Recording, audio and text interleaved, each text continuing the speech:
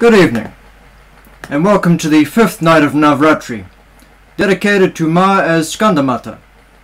the Mother of Skanda, also known as Kartikeya, one of the foremost of our war gods. He takes after his mother in that regard. Of course, before situating Skandamata within the overarching context of the NavRatri cycle, it is necessary to briefly introduce Lord Skanda, also known as Kartikeya. Now, it is often held that both of these theonyms refer to the unique circumstances of his rather remarkable conception and birth, and certainly, as applies Kartikeya, of the Kritikas, 6 of the Pleiades star cluster who gave birth to him. And this is indeed the case. Yet Skanda, which connotes charging, attacking, and leaping or springing forth, well, I can see how this fits into the above rubric, due to the mechanism via which Lord Agni wound up involved, we might say, in the process. To me, it appears far more logical to connect Lord Skanda's role and function as the great warrior. Further, the likely Proto-Indo-European roots of the name, often proposed as skend, to mean jump, but which I would also speculate may include skewed, to shoot or to throw, and is the same root as it happens as skewer in modern English. This is a rather important thing for a soldier equipped with a spear, or, as with many depictions of Skanda, seated upon the lap of Skandamata, a bow and arrow. Both of these, the skend that is jump and the skewed that is shoot or throw, seem far more closely connected with the nature of the deity rather than being simply circumstances of conception. For a more in-depth and interconnected examination of the Indo-European mythic saliency of Lord Skanda, especially in relation to an array of related figures including his mighty father, please consult the Ghost Division article and excerpt series that we put out in belated honour of Mahashivratri last year. In any case, Lord Skanda comes into existence in order to defeat the powerful demon Taraka, who had been granted a boon of conditional immortality by Lord Brahma. Full immortality is not something which Brahma has the power to give. There is always something which must be capable of killing one, and is frequently by his choice, thus leading to some demons choosing things like no man or only a woman can kill me, because they do not think a woman can possibly be a martial threat, or in this case, as with Taraka, only a son of Lord Shiva shall be able to kill me, on grounds that at the time Tarakasura sought immortality, Lord Shiva was very much in mourning as a result of the death of Lady Sati, and having burned karma to ashes, that is to say love, did not appear to be likely to be getting over her anytime soon in order to remarry and have a son. As we have seen through the previous phases of the Navadurga mythic cycle, by this point in the story, that is to say when Skandamata has arrived, Parvati and Shiva have once again found each other, and have successfully remarried, thus allowing for the potential conception of a child, and throwing quite the spanner in the works for Tarakasura's plans of universal domination, if this should eventuate. I won't get into the precise ins and outs of Lord Skanda's backstory, but suffice to say Lord Agni intervenes, with the stated reasoning of endeavouring being to keep him safe, even prenatally, from the mighty Tarakasura and his associates. This leads to a very angry Lady Parvati, cursing Agni with the negative attributes of flame, namely to always be surrounded with the blackened haze of smoke, to be indiscriminate in what he devours, and for his food to always be riven with impurities, amongst others. She does this as he has dared to steal her would-be child, who eventually winds up being gestated and birthed by the aforementioned Pleiades. Hence, part of the reason Lord Skanda is often depicted with 6 heads, one for each mother, in safety elsewhere. Whereupon Lord Agni returns, apologizes, and explains the reasoning for what he has done, and Lady Parvati accepts Skanda as her son, even though born to different mothers, and begins to impart such martial wisdom and counsel him with the abilities with which she possesses in such grand abundance. And the slaying of the demon ensues,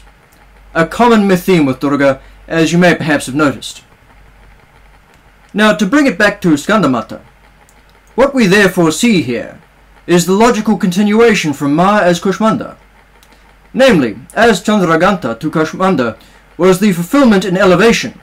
of the Princess of the Moon into the Queen of the Sun, Skandamata from Kushmanda therefore represents the Queen with a sun, and also continues the solar aspect theme with additional connection to fire and its piety.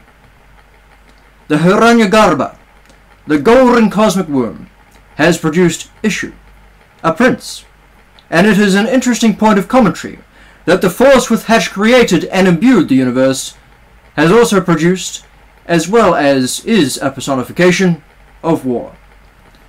Perhaps one might speculate, therefore, that warfare, is very much fundamental and intrinsic to existence, and indeed there are an array of other Hindu and other Indo-European more broadly myths which further support this contention. For greater detail upon myth, please consult the first section of the Mytho-Linguistics of War series which we ran earlier this year. In terms of some of the specific examples, two of the more immediate ones which spring immediately to mind are the subsequent derivation of orlog in many Nordic and Germanic languages, wherein it goes from meaning supernal law, or meaning outside or above, log of course, law, to destiny or fate, and thence in more modern languages to warfare, a situation which may, to be sure, also have contributed to by the laga particle of Proto-Germanic, which roughly translates as how the situation lies, hence its interpretation as precedency, regulation and law, how things are to be done. And secondly, and rather more interestingly for our immediate purposes, the interpretation of Sanskrit bhutatman to mean war, given that it would more directly mean the soul or essence of being or all being, and can also mean Shiva quite specifically. Appropriate for Odin, wouldn't you say? The aforementioned Sanskrit linguistic element has been of heightened relevancy when we consider Skandamata immediately following Kushmanda, and both in the context of the mother of the world and the universe entire. Indeed, in certain scriptural readings, who is the universe entire? As the notion of a mother bringing forth her essence is, not least in terms of heredity, what childbirth effectively is. One could also read the 6th line of the famed Devi Sukta of the 10th mandala of the Rigveda, that's hymnal 125, as further supporting this, as it sings of Devi projecting war out into the cosmos, in defense of the holy. The persona of Skandamata does not simply represent the role of a queen in producing an heir, however, as her most magnanimous adoption of Skanda, even though he was born to other women, also represents the practice of adopting into the direct imperial household men who may have other births, yet whose essence speaks true to their lineage, so to speak, as Julius Caesar did for Augustus, as one rather prominent historical example. Meanwhile, the figure of Skanda also represents another weapon, and a most potent one indeed in Devi's arsenal, that of the ability of one's line to continue, of one's work not to end with one, but to be picked up and carried on by one's children, and goals, which one would not perhaps be able to accomplish by oneself, being attainable through the effort augmented through kin and progeny. It's just that work and goals in question are warfare and demon slaying in this particular regard. This therefore means that even though Devi as Skandamata might seem very different iconographically to the preceding warrior and regal aspects of Mataji, insofar as she does not obviously appear to be armed or equipped with the other accoutrements of rulership, seated there in her lap and steadied by her hand is a very powerful weapon indeed, the infant Lord Skanda, and as is in any case accompanied as ever by Dawan, her mount, after all. Bravery, for such his name means, is a most necessary and powerful weapon indeed. The point around Lord Skanda as himself a weapon has intriguing resonances, detailed in some greater depth in the Ghost Division article, yet particularly including the figure of Vali from Nordic mythology, whom we might viably identify as the Avenging Son, and whose existence is mandated in prophecy as being necessary for the purposes of punishing those responsible for the death of Baldur, as well as surviving the Ragnarok and continuing on the divine kingdom in the next cycle of creation. While it is important to note that a direct co-identification is problematic due to the nature, and quite emphatically due to the circumstances, of Vali's maternal parentage, the overarching theme of Vali, as the son of Odin, who is both warlike, one etymology for his name being Waihalar, the warlike one, the one who confronts, and a living weapon, who carries on the divine work of the family, and protects, ultimately, the realm of the gods as a result. Well, it's not hard to see how this resonates rather significantly with Lord Skanda. And who knows, perhaps there is something more than a simple coincidence to the fact that both Skanda and Vali are born to different mothers than Odin Shiva Rudra's wife. But that is purely speculative upon my part, and I have not looked into this particular point in any serious depth, nor am I stating there is necessarily anything to it. Another potential resonance would be with, interestingly enough, Lord Indra, a son of Dyaus Pitar, the Sky Father, potentially the result of a rather unusual pregnancy and birth, as attested in Rigveda Mandala 4, hymn 18, line 5, dependent upon the interpretation, and who in a manner directly comparable to Vali, and likely also to Skanda, almost immediately upon being born, takes up armament to slay the relevant demonic adversary. This is from Rigveda Mandala 8, hymn 45, line 4, but more upon that some other time.